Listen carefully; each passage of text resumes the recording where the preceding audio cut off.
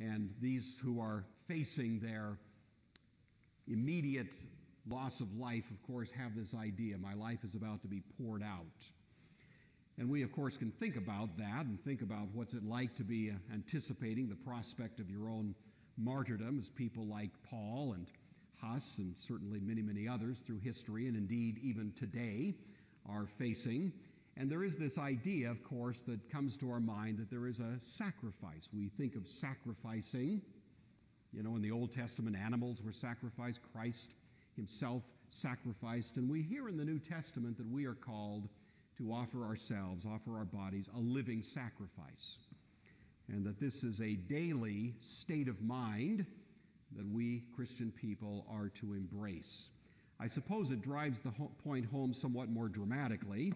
If I knew somehow or other that tomorrow I was going to be burned at the stake, I might have a more immediate sense of the sacrificial aspect of living a Christian life.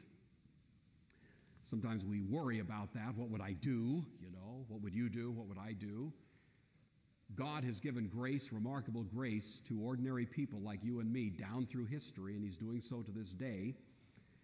So I think we can take comfort in that if something like that were to take place, God will give you the grace. But the point I think we need to bear in mind is that every day is a day of martyrdom, isn't it? Every day is a day when Jesus says, take up your cross. Take up the means of your own execution today. Follow me today. Let your life be poured out as a libation today. And if today happens to be the day of the ultimate sacrifice, so be it. If not, then it's still a day in which I am in a state of mind that would be appropriate to letting my life be poured out.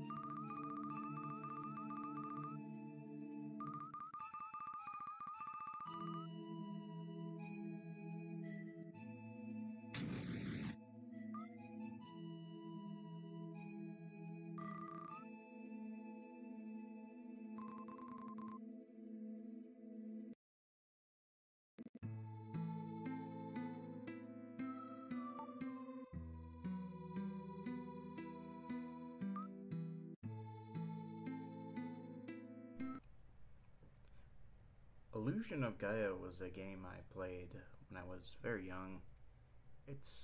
Well, at least in my mind, it's a classic action RPG for the SNES. The scene you just watched was a part of the game that really changed me as a person, but I didn't know it when I'd first seen it. So in case you weren't paying attention, a very desperate people are trying to survive on land that is becoming less and less forgiving and more hostile to their habitating it.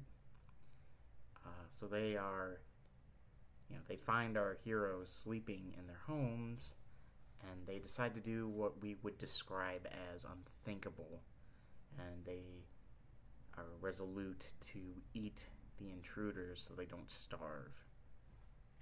Now, I'll grant you, the scene is a bit sloppily written and could use a few improvements.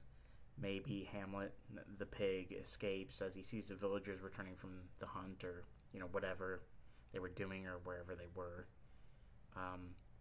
It doesn't make much sense for the villagers to instantly resort to cannibalism when there is when there's a pig there that they could roast and eat. Especially considering after the scene, it says that Hamlet would be enough to feed them. So it really doesn't make sense for them to resort to cannibalism with Hamlet there. But, if you just do a simple rewrite and, if Hamlet's out of the frame and he escapes and he's out of frame and then he jumps into the fire from the bushes or the forest or whatever, the jungle, it would make a lot more sense. But, I do think this does a reasonably good job of getting the point across, right? I'm ashamed to admit that as a kid, I hated the villagers, and right after this cutscene, I wanted to attack them for what happened to him. I wanted to attack and kill all of the villagers.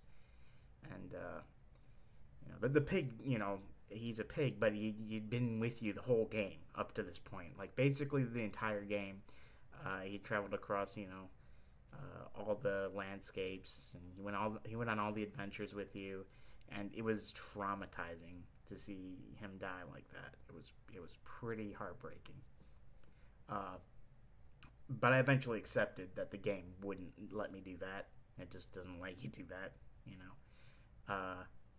So, I basically channeled that anger into trying to conquer the next dungeon, which was Angkor Wat. But that's besides the point. So as an adult, I have a much better grasp of reality and difficult circumstances that people find themselves in. And I find that I have much more compassion than I did as a kid, which I think most people are going to find that, hopefully.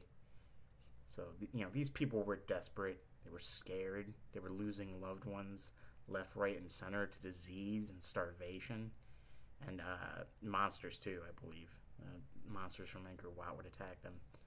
But anyway, they had seen way, way more trauma than the characters who are intruding, like Will and Kara and Eric. Way more trauma than them. And, there's barely enough food in this land for them to survive. So, looking back on it, it's like, I understand. I understand why they came to this conclusion. It's a deeply sad situation, but to think that I valued a pig's life over the lives of that whole village, it shakes me pretty hard. Even while making this video and revisiting these hauntingly sad memories, my eyes still manage to conjure up tears for this sloppily written yet intensely sorrowful scene. It makes me examine my own complacency when it comes to the suffering and desperation of those who aren't digital. The tragic circumstances we hear about that real people go through on a daily basis.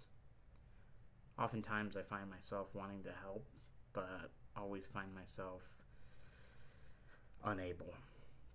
I have to remind myself and admit to myself that I'm barely able and not even really able to take care of myself. And I guess I use that as an excuse sometimes too for why I, can't or don't do anything to end the misery of others. But a few months ago, I decided to donate a kidney as a Good Samaritan donor. And it was probably it was the best decision I made in my life, besides accepting Jesus as my Lord and Savior. But something tells me that it's not enough. I know it's not enough. I can't help but think deeper about how much more I can give up, but find myself clinging to preserve. I often ask myself, how much of my comfort am I really willing to compromise for others? How much of my time am I willing to spend to mend a broken heart? I hope this video will compel you to ask yourself those same questions. And if you are a Christian, I hope you will also ask yourself, what are you willing to give up to God? I intend to do some more videos like this about self-sacrifice and pop culture in the future. So if you like this video, keep your eyes open for that.